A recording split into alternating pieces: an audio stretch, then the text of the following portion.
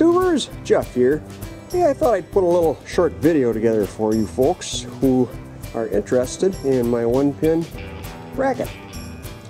Basically on this design, you'll notice that all the arms stay parallel with each other.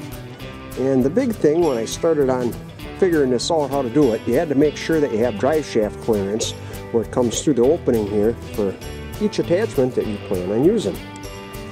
Now, these were 3/4 inch bolts, 3 inches long, that I went through the drawbar with. A lot of my projects here are made from whatever I have laying around in my hort pile upstairs for steel. In regards to these pieces here, these are 2-inch wide and 1/2 inch thick. Now, I only had some shorter pieces, so actually they're spliced right here. And I just kind of ground them to make it look like it wasn't. And then actually this piece here was long enough where I put a bend on each end to give it a little more spice. Now, technically you can use rectangular tubing or anything. You don't have to get fancy. Put this 45 on. I just do it to give it a little more of the store-bought look.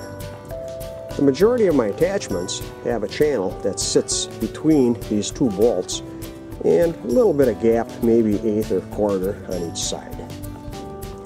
The bagger actually sits in here like a fork where it's mounted so much further off than this side. The upper brackets here, them are also 2-inch and by 1/4 inch thick. Holes in them, 3/4 inch.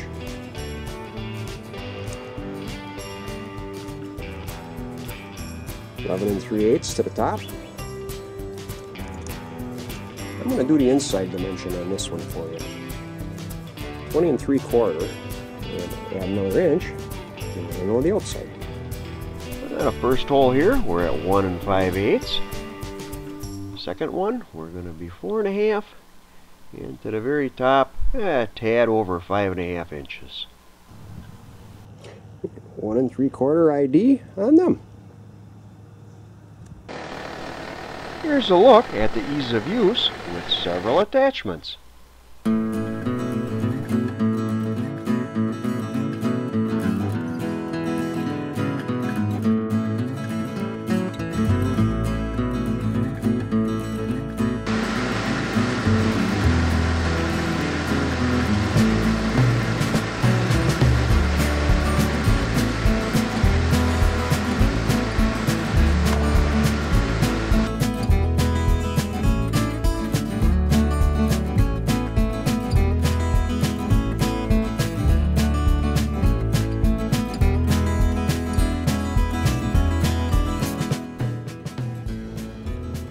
Hey tubers, it was a race against the sun and I beat it. Anyway, I'll be getting some more attachment videos together as time permits.